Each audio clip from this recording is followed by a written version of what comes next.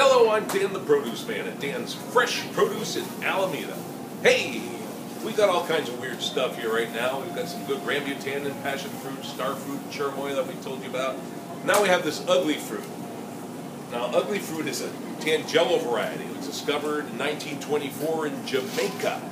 But over the years, it's been redeveloped for a commercial variety that comes onto the market. And so that's what we have here.